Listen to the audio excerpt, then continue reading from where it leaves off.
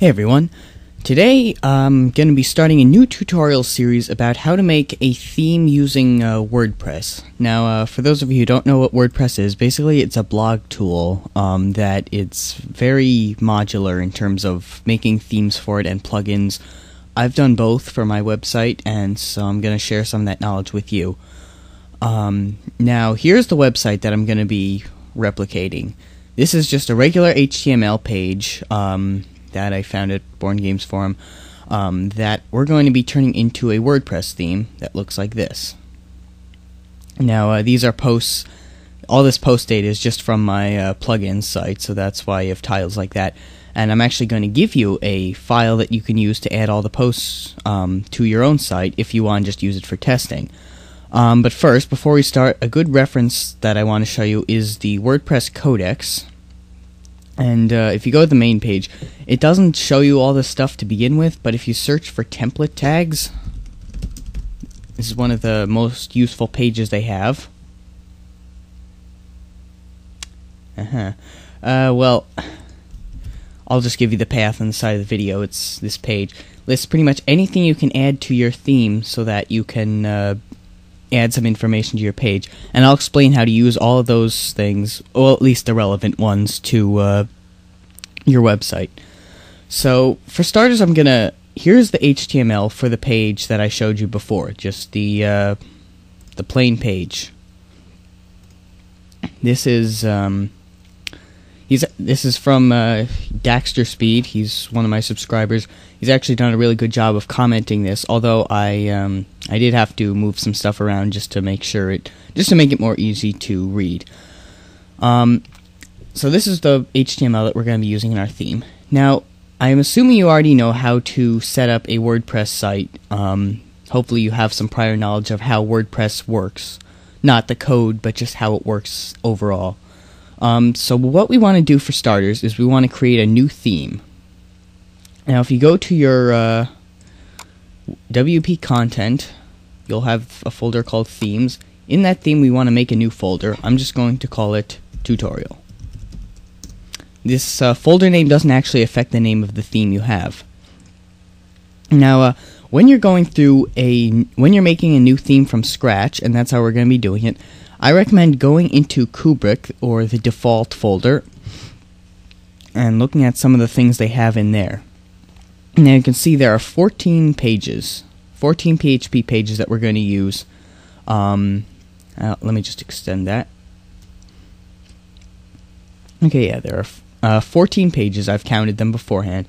Let me just tell you, there's 3 or 4 of these we're just not going to use at all, but I'll get into that in a later video. What we want to do right now is open up the style.css. And if you look at the top here, there's this whole area that's been commented out. There's theme name, URI, description, stuff like that. We actually want to copy that into our own theme directory, because this commented information is how WordPress identifies each theme. Let's see. So in our tutorial folder, the first file we want to make, and I find a shortcut if you just go to right-click New Text Document, and then you can just rename it. The first file we want to make is style.css. Now we're going to open that up, and this is actually the wrong program. Now it's completely empty, so I'm just going to paste that in. I'm just going to change the name, otherwise you'll probably run into some compatibility issues. And again, this isn't important, so I'm just going to leave everything the way it is. But the point is the theme name, that it tells WordPress what we want to do. Now, if I went into WordPress right now and activated it, I could. However, there are no files, so you wouldn't get any output. It would just be a white screen. So at this point, I would not recommend switching to this theme. However, we're going to make our first 2 files in the theme directory so that you can activate this as a theme. And those files are going to be... Actually, we're going to start with 3 files. It's going to be called header.php. And yes, everything we do here is going to be written in PHP. No HTML, although, as I've said in my PHP tutorials, and hopefully you've watched those just so you have a basic understanding of how PHP works. But as I've said in those tutorials, you can just have plain HTML on a page and it will come through on a PHP file, because a PHP file really is just HTML with PHP code added. So we're going to open up header.php, and it's blank. What we want to do is copy this over from the original HTML file from the Dexter Speed theme. I'm just going to copy everything over up to the sidebar. I'm not going to copy any of the sidebar information.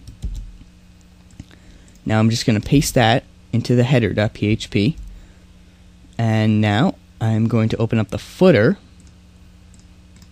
and I'm going to do the same thing except with the bottom of this page. So that would be right about there. I believe, yes.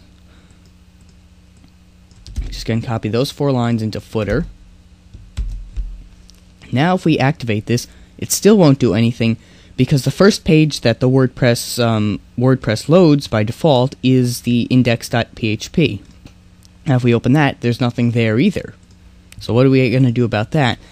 We're going to start with our first bit of PHP code in this, and we're going to type get header, and that's a PHP function that will basically include that file. I don't remember if I talked about includes in my original PHP tutorial, because I remember that sort of got cut off halfway.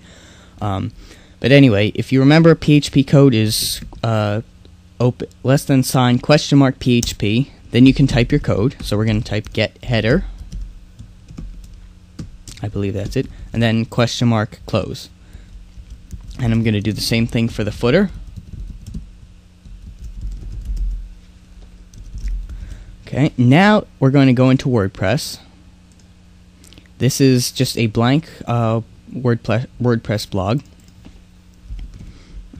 I didn't show the setting up of it on camera, but I'm assuming you know how to do that. And actually, you probably already have one. And okay, so once this loads, that's the one thing I don't like about WordPress. It takes a long time to load. Okay, so that would be under Appearance, Themes. And now you know the default theme we have right now is Kubrick. And that's, so we want this one. Now again, it has the same information just because I didn't bother to change it. So actually we can preview that. And there's not really anything to preview right now. But let's activate it. And it says it's activated, so we can visit site right now. However, there's one more piece of business that I want to take care of while we're in the admin area, and that's I want to import some posts. Now, I just want to do this because if you're using this blog as a test, to test your theme, then you want some content in there to see how your theme will work, as opposed to just the one thing that's in there. So, if you go to Tools, Import, scroll down, and you click on WordPress, and I'm going to include this with the video. This is a XML file, and you can just upload it into your blog, and it will automatically fill in all the information that you need. It'll add comments, it will add posts and pages. The only thing I don't like about it is that because WordPress comes with the default, welcome to WordPress, this is your first post, delete it or start blog. It doesn't overwrite that, so you actually wind up with 2 of those. So I'm just going to address that right now. Delete one or the other. It's up to you. The one I gave you in the XML file has 2 comments on it, so I would recommend getting rid of the one that WordPress gave you. So we're just going to delete that. So now if we go to visit site, there's not really anything there.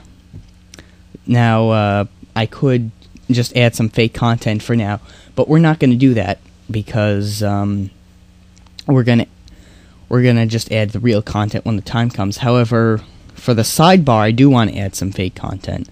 So I'm going to make a new file called sidebar.php. This is another theme page. And just so you know, you can't come up with these names by yourself. These are all pre-written by WordPress. So these, you actually can do a custom include, but we're not going to get into that. So I'm going to copy everything from sidebar beginning to end sidebar.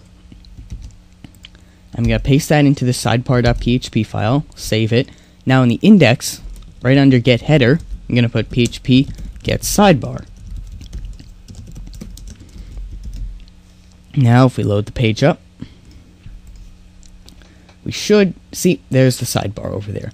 Now again, this is all just plain HTML. This is not being created dynamically by WordPress, so we're going to want to address that in a future video. But for now, you can see how we make a basic theme as just, even though it doesn't have any actual content in it.